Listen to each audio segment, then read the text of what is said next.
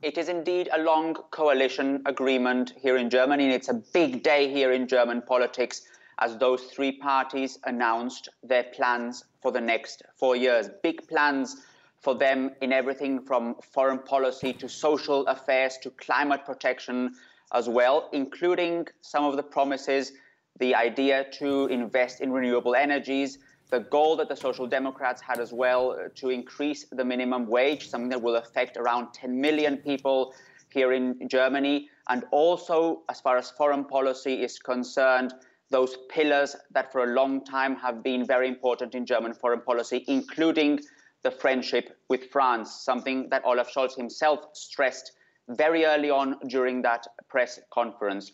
It is an important day in German politics because it will certainly bring to an end those 16 years of Angela Merkel as Chancellor. And from what we've heard here in Germany, here in Berlin, it is probable that Olaf Scholz could be sworn in as Germany's next Chancellor in the second week of December, provided that all three parties approve this coalition deal when they present it to their members in, for example, party conferences that will take place in the next few days. And Thomas, big challenges ahead for that incoming government, not least the COVID pandemic. Do we know what Olaf Scholz plans to do to tackle the resurgence of cases in Germany?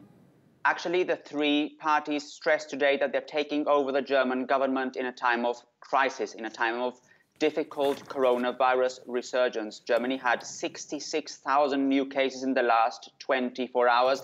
And Olaf Scholz began his speech today actually by talking about the coronavirus situation and by presenting what was described as an action plan, including, for example, a new advisory board that will help the German government in the next few months, also bonuses for people who work in healthcare, and also stressing the importance of booster vaccinations and also for vaccinations for those who have not yet taken up a vaccination offer here in Germany. Around 2/3 of the population are now fully vaccinated in Germany, which is more than other countries around the world, but less if you compare it to certain Western European countries.